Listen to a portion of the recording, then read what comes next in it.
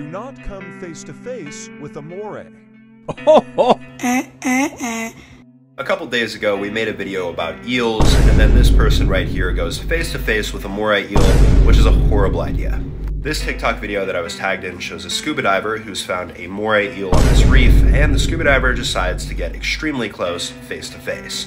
You can see that this moray eel is very intrigued, and they're only about 4 inches apart. Now usually moray eels are pretty shy animals. It's very unlikely that you're going to be able to get this close, so this guy is very lucky in this sense. Moray eels are also typically not aggressive and they don't attack humans, but there are certain scenarios where they will.